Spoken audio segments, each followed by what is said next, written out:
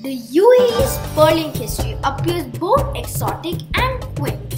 Pearl diving was once the most lucrative profession in the United Arab Emirates that dates back around 7,000 years ago.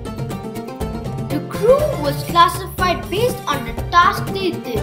Lokita, president in charge of the pearl diving ship. Divers dive to the bottom of the sea to collect oysters. Al-Sea help divers to get out of the bottom of the gulf using a rope. Sitters help the sea in pulling the rope. Naham, who sing traditional songs and pray to motivate the divers. The boys did fishing, used to cook and open shells.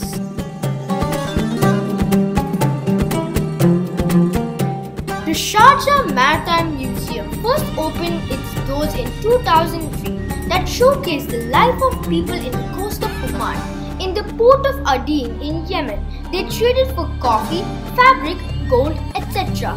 In ports of India, they traded pearls for tropical timber, coffee, spices, gold, ivory, millet, sesame, coconut and nuts.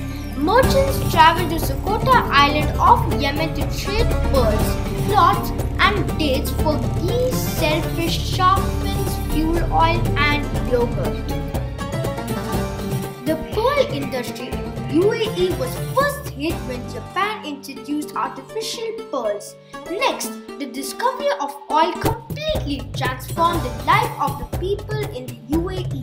Though pearl diving has been the way, even today this legacy is being preserved in the memories and emotions of all Emiratis.